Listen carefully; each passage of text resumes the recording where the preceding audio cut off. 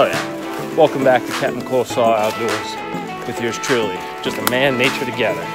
And it is July 18th. I got the 17 HMR and the camera on my back because we're going out to pursue what I consider to be many of you guys, my viewers, favorite videos to see on the channel, which is a good old-fashioned groundhog hunt in western Pennsylvania.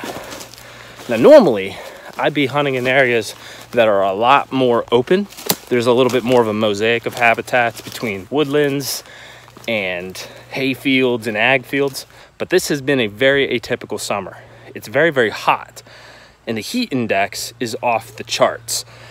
There's hardwood trees like yellow poplar shedding their leaves in ways that they don't normally do in July in order to protect themselves from drought. The leaves actually can expel water, and in a time of low water fall, we haven't had much rainfall at all in the last month and a half. The trees lose their leaves is kind of a protective instinct. With all this heat, I mean, we're talking like 100-degree heat index every other day. It's crazy as I pop out here into the open. Sometimes you just got to be a little tactically different when it comes to getting groundhogs. And today we're going to expel a completely different set of tactics in order to do so, which is use water sources, creek bottoms specifically, to find dry weather groundhogs. Every living thing, ecologically speaking, needs water to survive. In a time of drought, this is just a really great opportunity to exploit an animal's need for water in order to find them. All the traditional spots where I normally find groundhogs are not really showing much sign at all. But with trail cam images that I've been collecting, as I do every year, mainly for deer, I'm seeing animals all over the creek systems that I don't normally see in such a high density. Everything from geese to foxes, animals with their offspring, deer, raccoons, you name it. Everything needs water. Groundhogs are no different. So what we're going to do to hunt these groundhogs today is we're still using the 17 HMR. So we're still using a real low caliber rimfire rifle to get after them. But in addition to that, we are going to move down along creek bottoms and river bottoms that we know are going to harbor these groundhogs as well as other wildlife for us to harvest. Now, we got to be smart about what we do though. So when you're down on a river or when you're down on a creek bottom, every animal under the sun is going to be living in that bottom during a drought period like we're experiencing here in Pennsylvania. And what that means is that we have to move very cautiously, very smoothly, and very deliberately as we keep an eye out ahead for groundhogs as we look for them down along the creeks. And this might be out in some open pastures and open hay fields that we see close to the water, but it could very well be back in the timber as well. So I got the camera here, and we're gonna head down into this bottom that's in front of me here. It's quite a walk down, and if our trail cameras are giving us any hints that we can use for our own advantage, it's that these groundhogs that we're hunting today, it's gonna be a little bit more close quarter shooting than it is that long range sniping that sometimes groundhog hunting gets a reputation for being exclusively. Well, if you want to kill groundhogs from year to year, you got to be smart. Groundhog hunting in this close quarters matter is not what I would call a traditional kind of groundhog hunting, but knowing that these hogs are going to be down along this water drainage, we move slow and we use the high plant cover to get close to a hay pasture where we know groundhogs frequent. Now, we don't know exactly where the groundhogs may or may not pop out in this hay field, but we just move close to the edge, occasionally spotting the edge for movement, as groundhogs should be feeding within 10 feet of the brush line in case you have to retreat from cover.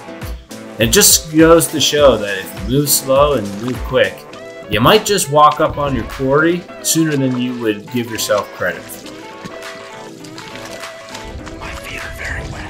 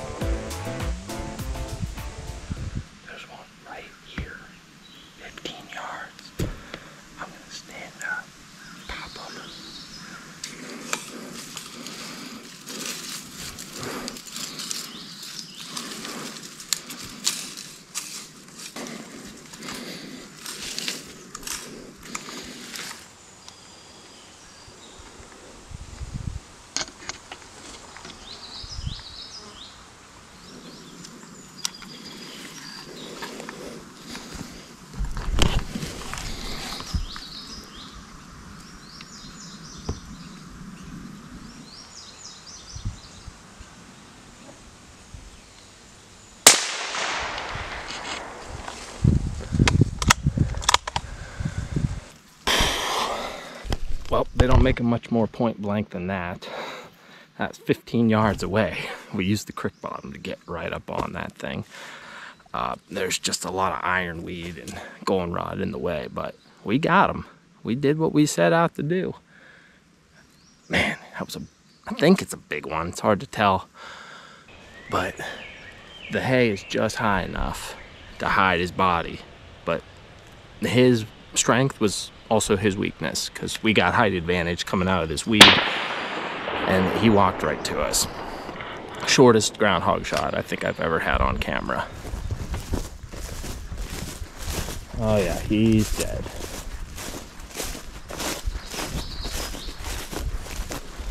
Wow. 19 paces away. Well, that's what a successful groundhog stalk looks like. It's a big one. Healthy one's female, but hopefully we can get another one doing the same thing. So this creek bends around and then extends up into another hollow behind us. So that's one whistle pig down. Let's see if we can't get another one.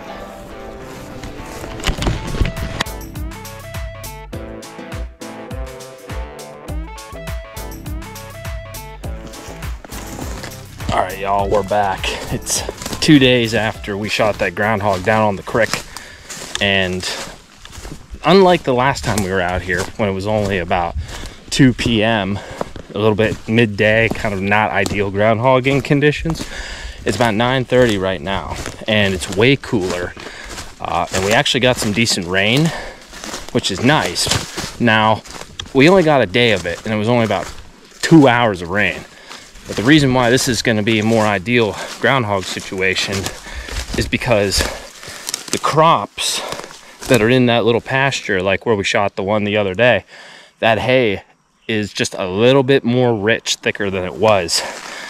So they should be out feeding in the cooler hours of the morning on fresh shrubs, fresh browse rather.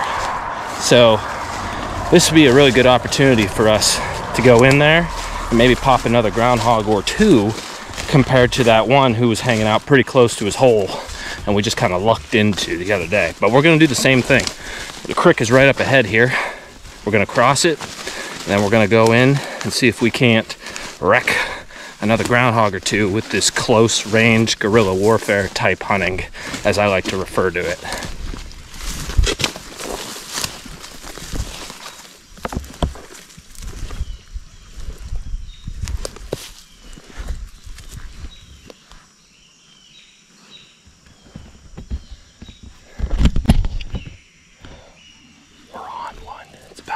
Yards here. We gotta work up this edge using the cover in order to get close, but same story as the other day. It's just a matter of execution.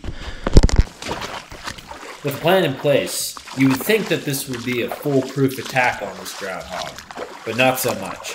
With the thick cover of the river bottom, I fail to realize that there was not just one, but 4 different groundhogs within a 40-yard span of this specimen, which poses a problem. There's more eyes watching for trouble in a shorter range, which means I'm going to have to be more careful if I want to crack a shot at any of these animals, because if one blows my cover, it could all go downhill for the hunt.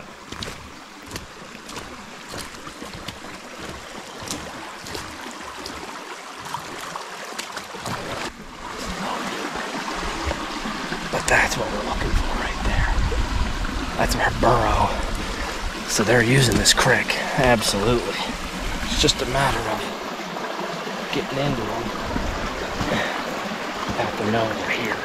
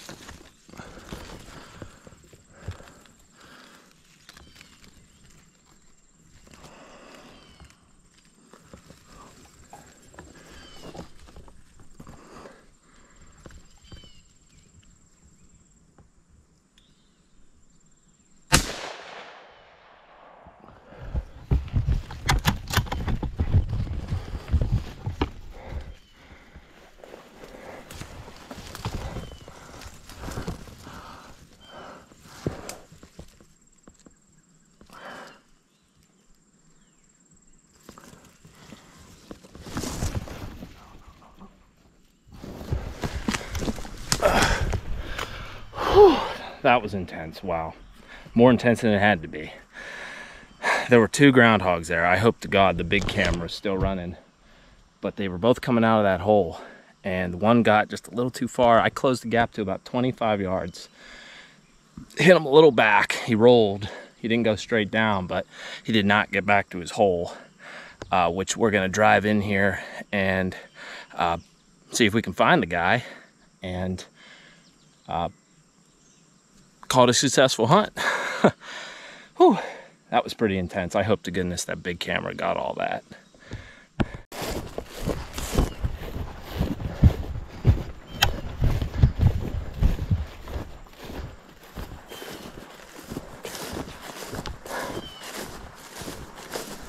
Oh, this is where we shot him. This is where he came out. You can see a little bit of a trail, a little game trail there.